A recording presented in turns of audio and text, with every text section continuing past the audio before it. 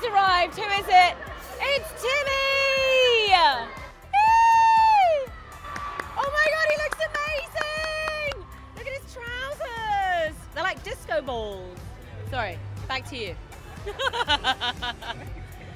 You were just talking about the fashion. I was like, ah! You know what? Every time I think I know what he's going to do, he does the complete opposite and he kills it. He's a beautiful soul, a beautiful man, and he completely pushes everything. Fashion, choices. Yeah, Timothée Chalamet's fashion game, always a 10. And that kind of energy pushes Florence Pugh to do the same.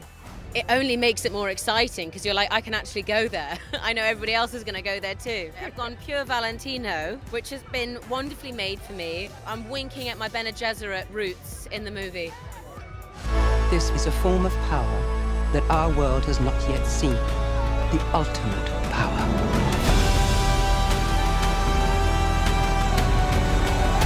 I want you to know I will love you as long as I breathe.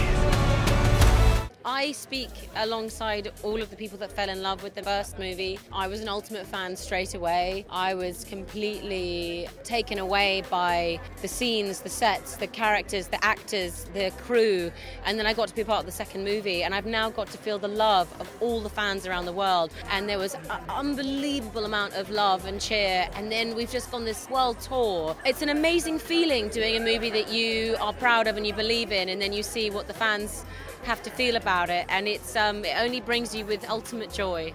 And Flo's co-star Josh Brolin was feeling that joy too. So much so, he wrote a coffee table book of poetry about the cast. Josh sent me a few before they'd been released. He's such an amazing writer, and Greg was constantly taking pictures throughout the shoot. It's a piece of what we all imagine shoots to be. Whenever you do a movie, there are all these tiny moments that you feel that are never documented. And I truly feel like it's a documented version of what we were going through and what we were shooting. And it's such a beautiful honor to the movie. And I really, really appreciate that those guys do it.